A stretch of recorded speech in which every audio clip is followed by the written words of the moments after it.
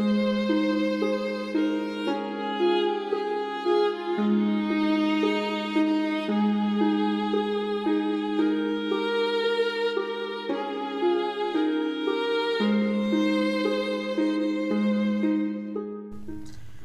morning. This is Bishop John with a homily from Friar Doc for the sixth Sunday in Ordinary Time, or what would be called the sixth Sunday after Epiphany in prior times.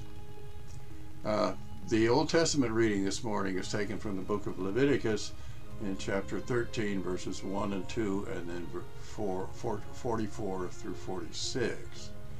The responsorial verses are from Psalm 32, verses 1 and 2, and then 5, and then 11. The epistle reading is from the first epistle of St. Paul to the Corinthians, chapter 10, verse 31, through to chapter 11, verse 1. And finally, the gospel reading is from Gospel of Mark, chapter 1 again, and the verses this time are 40 through 45. As always, I urge you to read through them. We take a trip in the readings today from the prescribed treatment of leprosy and sin, actually, in the time of Moses and Aaron, to the healing given by our Lord to the sick who came to him in faith, to Paul's insistence that disciples behave so that their actions drive no one away from the gospel and the kingdom of heaven. We're warned here to be careful always of our words and actions so that no soul be pushed away from the grace of God. The first reading is from chapter 13 of the book of Leviticus. It describes how the law prescribes dealing with certain infectious skin disorders. Yahweh speaks to Moses and his older brother Aaron, verse 1, about the necessity of bringing to Aaron or to one of the priests among his sons anyone who has on the skin a mark, lesion, or blotch which appears to develop a scaly infection, verse 2. Once a priest determines a man has a scaly infection and is unclean, the priest shall declare him unclean, and that the infection is on his head, verse 44. The prescribed warning to others involves both sight and sound. The garments of one afflicted with a scaly infection shall be rent, and the hair disheveled, and the mustache covered. The individual shall cry out, unclean, unclean, verse 45. A person remains officially unclean, meaning he shall dwell apart, taking up residence outside the camp, until the priest determines the infection is no longer present, verse 46. We should note here that the skin disorders were likely not leprosy as it's translated in Scripture, or what we call Hansen's disease in the modern world. In verses 13 and 14, just behind the middle of the curtain, we learn most people were expected to recover from such disorders. But leprosy back then wasn't something from which one recovered. Hansen's disease is curable today with 6 to 12 months of multi-drug treatments that kill off the Mycobacterium leprae, the little beasties that cause it. There is no archaeological or other evidence for Hansen's disease in Palestine in ancient times, so the translation of the Greek lepra, which was consistent with the meaning of the Hebrew Tsarat, into something specifying modern leprosy is problematic at best. Other debilitating and disfiguring nerve and skin disorders, various kinds of rashes, psoriasis, boils, and so forth, as well as mold and mildew on clothing, in rooms, and on walls, were serious and often contagious, but they weren't Hansen's disease. So there you go. This is maybe a little more about skin diseases than you needed to hear in a homily, so I'll move on. The picture we see in this case is really one of stark reality for the ancient Hebrews, First, there is a formal procedure for identifying one who is infected with a contagious skin disease, a frightening prospect in those days. It requires bringing one who has an identified mark, lesion, or blotch, which appears to develop into a scaly infection, to one of the priests for examination. That's verse 2 again. This passed for professional certified examination for the time. This way, they didn't have amateurs declaring certain of their fellows unclean just to get them out of the neighborhood or to take over their land. The priests weren't just leaders in the worship services. They were also the medical practitioners and judges in the courts. In the time in which Leviticus was composed, the priests were among the most responsible and powerful people in the community. The treatment of the victims was harsh, however, and was all about saving the uninfected members of the Hebrew tribes and not about treating the patient. Once properly identified and declared infected, the poor victim was required to destroy his coiffure, tear his garments, and cover up his mustache. Sometimes I expect the most redeeming feature of certain individuals. Then he had to go about yelling unclean to others so that others could scatter out of his way. Verse 45 again. Finally, he had to live away from everybody outside the camp. Verse 46 again. Does the word pariah come to mind? There's no mercy here, merely the justice of the law. The underlying assumption at the time was that the disease was a consequence of sin, and so properly fell under the purview of the priests, irrespective of any medical expertise they might have had beyond diagnosing illnesses. It was indicative of a spiritual problem that could harm the community no less than the spread of the physical disease. On the one hand, the physical and spiritual survival of the community was of paramount importance, so harsh measures were in order to protect it from the spread of dangerous and infectious diseases. On the other, the pitiable circumstances of the outcasts had to pull on the heartstrings of their fellow Hebrews.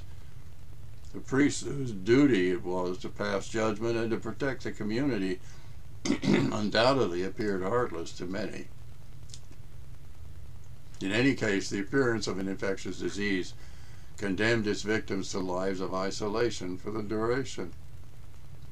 The notion that some individuals should be sacrificed for the good of the community is in clear evidence here, and will continue on in Scripture. It also appears on the lips of the high priest Caiaphas when the Sanhedrin convened to discuss the Jesus problem, as it were. John 11:50. Calls for clemency and mercy, when they may involve the dissolution and destruction of our civil society, are usually difficult to sort out for most of us. This involves rather a delicate dance, I think, and one we should undertake with care. What makes me feel wise and righteous may in fact be foolish and sinful, especially when I'm so damn sure I know the mind of God. Go figure. The verses from Psalm 32 today proclaim the greatness of the Lord. They also point out that he takes care of his people and will restore to them their inheritance.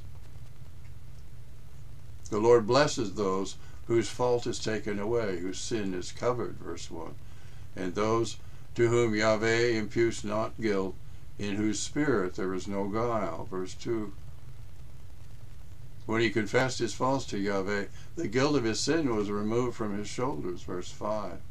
He urges all those who are just and upright of heart to exult and rejoice and be glad in Yahweh, verse 11. Yahweh is merciful, forgiving, and saving.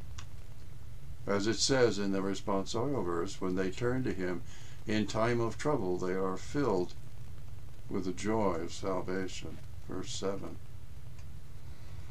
The usual way to be blessed by God is to follow his commandments. But here we see King David describing another way, probably written after he committed adultery with Bathsheba and arranged the death of her husband Uriah in about 1034 BC. He has clearly sinned egregiously, and therefore following God's commandments was the road not taken by him. His guilt has weighed heavily on his spirit, but his sincere confession has lifted it. It was replaced with an almost giddy joy as he experienced the mercy of God meted out to him in its fullness. Yahweh's bright and forgiving light shone through the darkness of his sins, and it saved him. Even though we tend not to tie calamities that may impact us to our sins the way the ancient Hebrews did, the verses reflect how blessed we are to have not only the justice of God with us, the justice of God, but also his mercy, forgiveness, and healing. And all this is available to those who stand before the Lord naked, in effect. No arrogance, no lying, no rationalizing, just confessing our sins in all humility before our Abba and our Messiah. As the suspicion dawns on us, it's the only way out of our despair. This sincere and contrite submission to the justice and mercy of God sounds like it should be simple for us. It isn't. An honest, thorough, and deep confession is no easy mountain to climb, but that's what's required for the joy of salvation King David has experienced and talks about here in these 4 verses of the psalm. This kind of confession is rare. We usually beat around the bush or make excuses for why we didn't actually sin. Another tack is to whittle the sin down in our minds until it's a tiny little thing that's easily forgiven. Often we admit we have sinned, but only because of someone else's heinous treatment of us. That is, they were so bad to us that we couldn't really do anything but what we did. Because of the way we're built, at least those of us who aren't psychotic, these alternatives don't ultimately get rid of the burden of our guilt. Our shoulders remain bowed and our spirit bent until we finally take the journey David has shown us here. The confession is as difficult as the forgiveness of our Lord is exhilarating. At the end of chapter 10 of his first epistle to the Corinthians, Paul recommends dedicating everything we do to the glory of God. He urges the Corinthians to do everything for the glory of God, including eating, drinking, and whatever else they do. Verse 10:31. They should avoid giving offense, whether to Jews or Greeks or the church of God. Verse 10:32. Just as he tries to please everyone in every way, not for his own benefit, but for that of the many, that they may be saved. Verse 10:33. Just as Paul imitates Christ in this regard, he tells them in the opening verse of the next chapter they should imitate him. Verse 11:1. Paul is asking for a different kind of behavior from us than what we normally would expect. That's pretty much the case, I think. For many of us, sacrificing our own best interests for those of our community is held up as the ideal.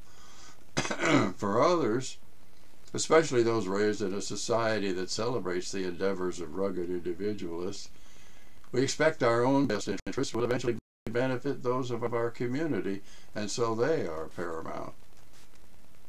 Paul doesn't pick one way or the other for us, but instead tells us to do everything for the glory of God. Verse 31 of chapter 10 again. When he tells the Corinthians to imitate him as he imitates Christ, verse 11:1 again, he isn't telling them what to do. He's telling them to focus on what they can do for the glory of God, not as Jesus did, just as Jesus did, and not waste their time squabbling over other issues or aggrandizing their egos in one way or another. It wasn't easy in the Corinth of the time, and it isn't easy for us now. But there you go. There aren't any rose gardens here, just gardens and fields for us to tend for the glory of God. To do as Paul suggests requires a certainty, a kind of abiding peace as we stroll the highways and byways, interacting with our brothers and sisters. I don't mean by this that we stay inside the cocoons of our comfortable and well-known communities, whether family or friends, church or secular. I mean mixing it up with the general population around us, all the unknown folks, certainly uncivilized and impolite, who might just provide more than a little aggravation for us. Who knows? They, and our reactions to them, might just provide a little unexpected edification for us, a little peek here or there at the mind of God. Well, our Lord may or may not be in the little boxes we've prepared for him. He, in any case, is not only in them. The reading from chapter 1 of the Gospel of Mark stands in contrast to the prescribed treatment of those with leprosy. See how our Messiah, a walking, talking, living expression of our Abba and his love for us, deals with the horrible disease.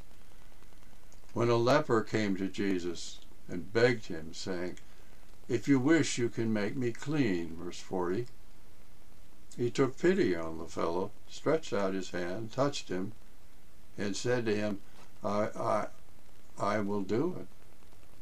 Be made clean. Verse 41. The leprosy disappeared instantly, and the leper was made clean. Verse 42. Before dismissing him, Jesus warned him, verse 43, to tell no one and simply show himself to the priest, offering for the cleansing what Moses prescribed, so they'd have proper proof of the healing. Verse 44. Elated at being healed and not good about following orders, the fellow began to publicize the whole matter and spread the report abroad, so that it was impossible for Jesus to enter a town openly. Verse 45. Our Lord remained outside in deserted places, but even so the people kept coming to him from everywhere. Verse 45 again. Jesus had been outed, as it were, and had to stay outside the towns, just like the lepers in Leviticus. Irony, anyone? Anyone? Our Lord's diverse authority and his desire to heal the leper brought about the healing. The priests couldn't do this, but they could witness the healing as they had been required to do from the days of Moses. The seal of their witness, as it were, was the official sign that released the leper from the shadow world of the outcast and brought him back into the Jewish community. Even today, when an ordained priest administers the sacrament of unction, the anointing of the sick, it is the grace of God and the Holy Spirit that lift and heal us in spirit, mind, and body. It is the job of the priest just to witness the healing and proclaim it as the work of God. I'm sure the Pharisees among us shudder with horror. The prescribed treatment for lepers, put in place to save society from being destroyed by the disease, was simply ignored by our Lord. Touching the fellow was dangerous because the disease might transfer to him, so to speak, but that's what Jesus did. The infection, in a sense, went the other way. Our Lord's touch healed the leper, and did so instantly. Verse 42 again. The divine medicine was clearly and shockingly evident to the patient, and he wasn't going to keep quiet about it. Verse 45 again. I don't think I would either, quite frankly. Would you? Like my friend Alan would remark, I'm just saying. The lessons today are all really about our sin and what it takes for us to be rid of it, on the one hand, and still function in society, on the other. The law in Leviticus was put in place to protect the community by isolating the sin and disease until it was cured, but consigned the sick, in that case, to conditions that appear to us, at least, to be almost subhuman. The blessings of God are given lawfully to those of us who follow His commandments, but we hear in Psalm 32 that they are available even to those of us who break His laws if we can approach God with humble and truly contrite hearts. His mercy endures forever is proclaimed in Psalms 100 verse 5, 106 verse 1, 107 verse 1, 118 verse 1, and in the second half of all 26 verses of Psalm 136, and in many other places as well. From one end to the other, the Scripture is filthy with the notion, not exactly countless times, but close. In the Gospel, the one with leprosy, or probably some other kind of contagious sin disease, begged Jesus for healing. Our Lord stretched out His hand, and the mercy of God was made manifest. I would guess, frankly, that the fellow in his overwhelming and hyper-excited elation probably didn't go quietly to a priest to receive any kind of official recognition of his return to good health, despite the Master's order. Finally, Paul's suggestion to all of us when we're faced with decisions, whether difficult or otherwise, is to do whatever we do in our communities for the glory of God and not worry too much about crossing the T's and dotting the I's, or who's getting more of the limelight and the credit and who's getting less of them. The business of living in communities and keeping the glory of God uppermost in our minds is tricky. We ought to live so that the light of Christ within us shines so brightly that it is apparent not only to our family and friends, but also to those outside our inner circles. Unsolicited opinions aren't worth much. They often make things worse. But it is also true that leaving a real problem unaddressed means it'll just grow worse.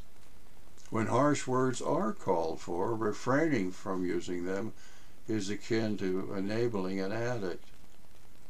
On the other hand, injecting harsh words into a delicate situation can cause a really harmful explosion. There is a balance needed between what we do for ourselves and what we do for others and for our communities that isn't easy to define. It isn't always the same, and it doesn't follow rules very well, so constraining our behavior to what serves the glory of God is the only constant we have. But it is tricky. I can only know after the fact whether what I have said or done is consistent with what the Holy Spirit has whispered to me. It might instead simply be convoluted blather that was mostly patting my ego on its ugly little head. Even the bishops at Nicaea offered up the Scriptures and the Creed to the whole church and didn't impose it. They knew that over time its use in the congregations would confirm or debunk their own belief that they had read the mind of God.